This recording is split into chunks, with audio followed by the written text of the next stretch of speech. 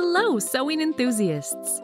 I'm sure that you understand that exact and accurate measurement is a thing of high importance. 99% of mistakes and bad fitting are because of carelessness in measurement. Before you start measuring your client, you should already have an exact plan. Which pattern you will use, what sewing techniques you will use, what additional measurements, according to the figure of the client, will help you to achieve a perfect fit. At the beginning, you and a client are discussing the style, details, and trimmings, and only then are you starting to measure. Let me say a few words before we will start. At first, we should measure a client, and then measure a pattern. We will compare the measurements and change the pattern. Believe me, when you will understand my method, you will forget all others. It takes 1 second to calculate the pattern alterations using our software, and 5 to 10 minutes to draw a pattern on the material. Then it takes 6 to 7 hours to sew, and your client could visit you for a fitting.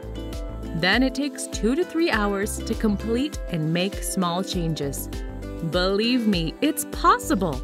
It takes no more than 2 working days to sew a wedding or an evening dress.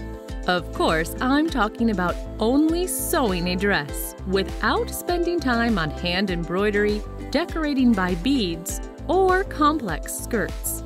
Okay, let's measure. You should face the client, and it's comfortable to place a mirror behind the back of the client so you can see where the tape measure goes, and so it's easy to correct it. Now, tie up 2 ropes, 1 rope on the waist, the other on the belly. It'll be much more comfortable for you if you'll place the rope at the borderline on the bottom of the corset, but there could be some differences. For example, if the corset is shorter on its sides and longer in the middle part. In that case, you should place the rope at the corset's sides. Please pay attention to how your client is standing while you are measuring. The client should stay erect. The client shouldn't move at all. Even the client's hands shouldn't move. Ropes should also stay at the same place where you put them the first time. And I'd also like to point out that you should place the rope at the waist, exactly where it should be at the end result. It's not always the narrowest place on the belly. The client should be dressed lightly, and she should wear a brassiere. If the client likes push-up bras, then she should put on the push-up. The first measurement is named bust front. The measurement is from side to side through the most prominent parts on the bust. Please pay attention to the side view. I'm always focusing on the side seams of the dress. The measurement is through the breast from one side to another. The second measurement is like the first one, from side to side, but directly under the bust. I'd like to point out that it is the measurement from side to side through the front part of the body. The third measurement is the standard measurement bust circumference. Please don't stretch or relax the measuring tape.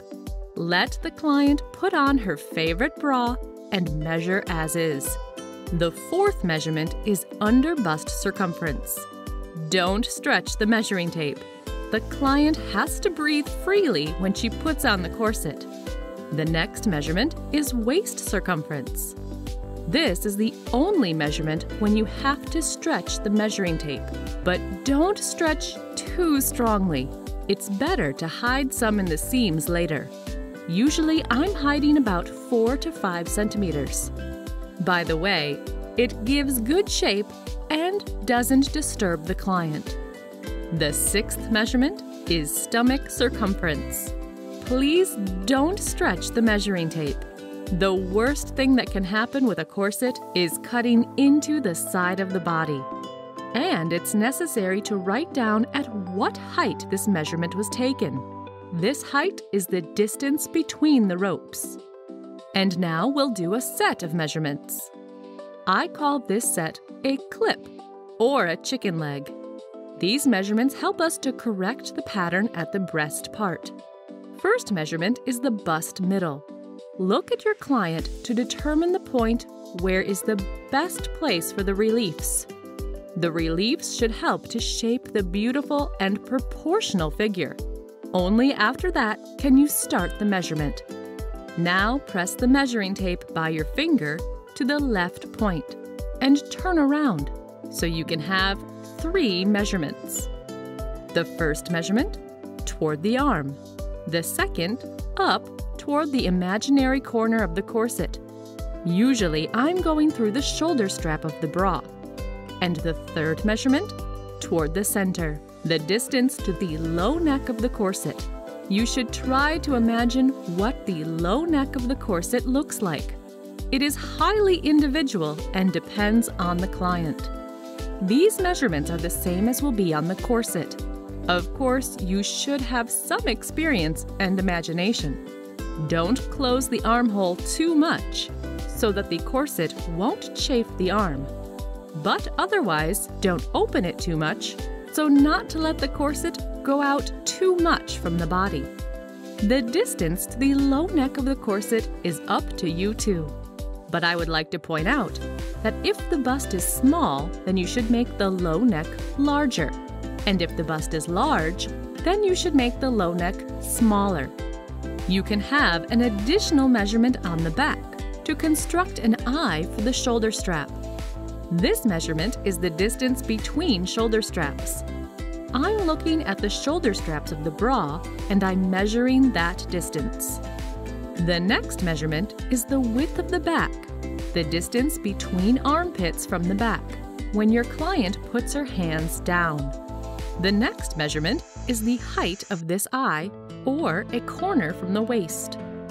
Further, there are several important measurements. Imagine that a client is dreaming about a corset, but her belly can't be tightened. In that case, you should have 2 measurements: waist front and stomach front. These 2 measurements are the same as the first 2 measurements. You are measuring from one side to the other side through the first and second rope. The next additional measurement is the side height to the waist.